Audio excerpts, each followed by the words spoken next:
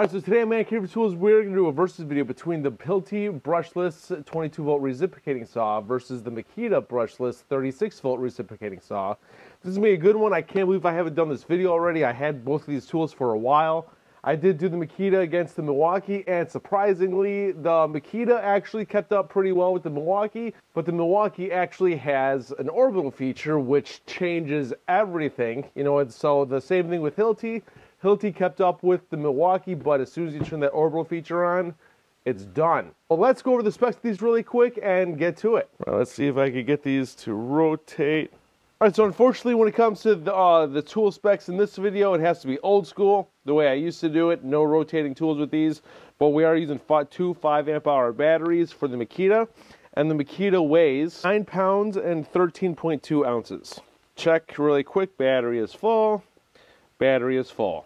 And the HILTI with an 8-amp-hour battery weighs, battery is full, 9 pounds and 7.3 ounces. Alrighty, so in this video we are going to be cutting wood and metal. For the wood, we are going to use the Milwaukee axe. This is 6 inches with 5 teeth per inch. Does have a single LED light.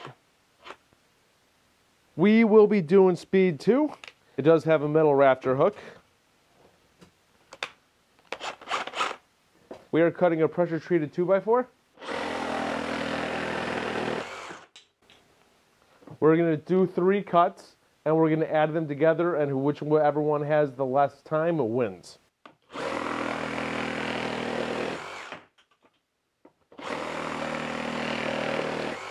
And both of them get brand new blades. Now when it comes to the HILTI, it is a lot easier to switch out blades in the collet. Both of them have an adjustable shoe. And with the HILTI, if you want to actually extend the shoe, you just push the button underneath, and you could take the shoe out or have it in and adjust it at a certain depth. The rafter hook is not metal. Single LED light on the front. I could tell that the Makita did that a little faster.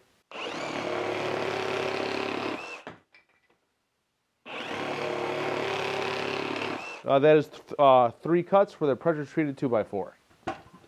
Alright, so next we do have a pressure treated 4x6 right here.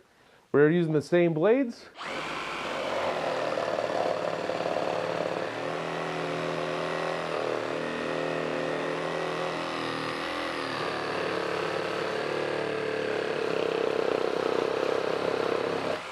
Time. Do one more.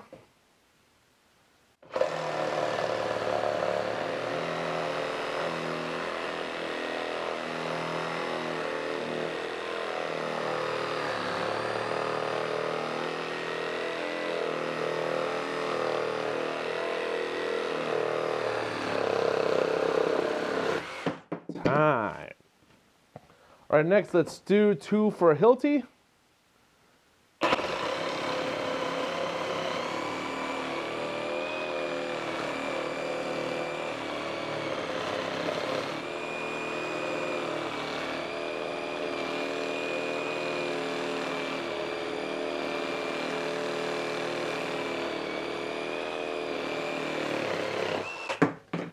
Time. Oh, sorry, one more.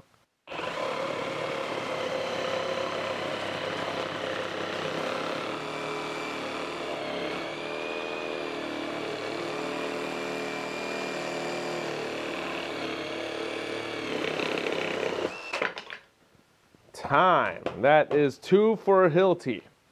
I don't know the test results until I edit the video, but now let's switch over to metal. Alright, so when it comes to the Makita situation, your collet is in the tool. It is best to just put it like that, and then you're good to go.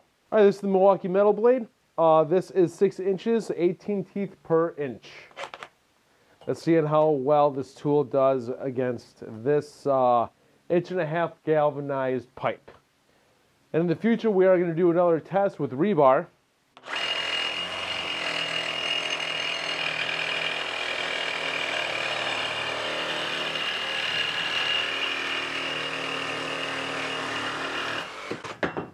Let's do one more.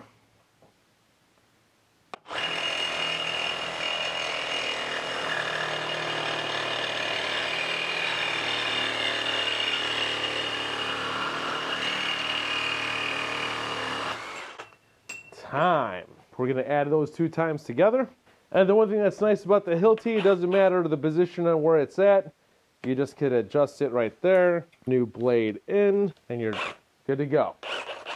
All right, same thing. We're going to do 2 cuts, and then we're going to add the times together, and whichever one has the least amount of time is actually the winner of that test.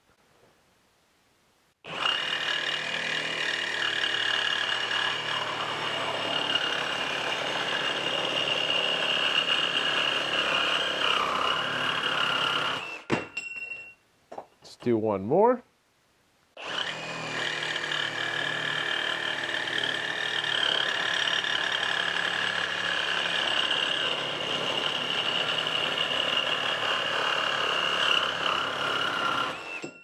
HILTI had to struggle a little bit at the last part. And for the last test, we are actually going to do a couple of cuts on this. Sorry, I bought this metal a while ago. I completely forgot what this was. So I don't want to say what metal it is if it's not. All right, so we're going to do a couple of cuts each tool, and we're going to do the same thing. We're going to add the times together, and whichever one has the least amount of time is the winner of the task. This is also going to test out the blades. I think we're good to go.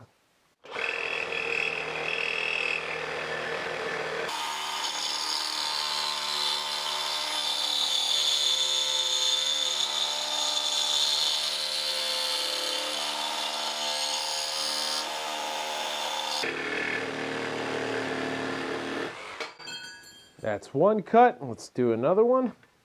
Yeah, this is some tough steel right here.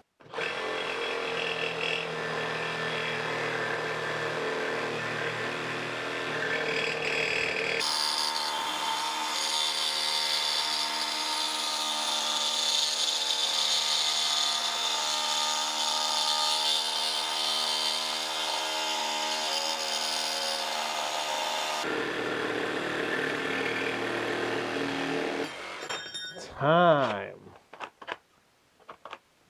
That is some tough stuff right there. All right, next, let's do the HILTI.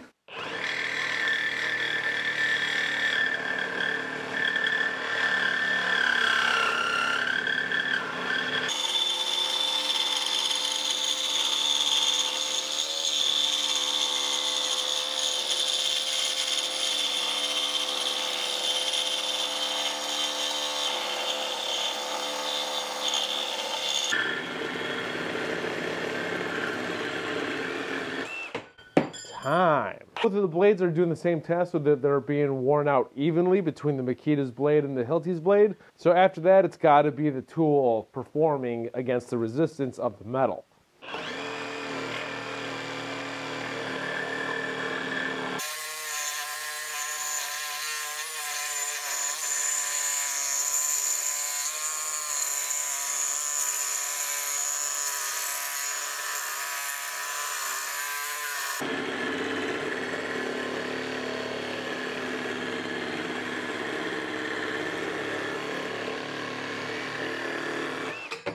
Time.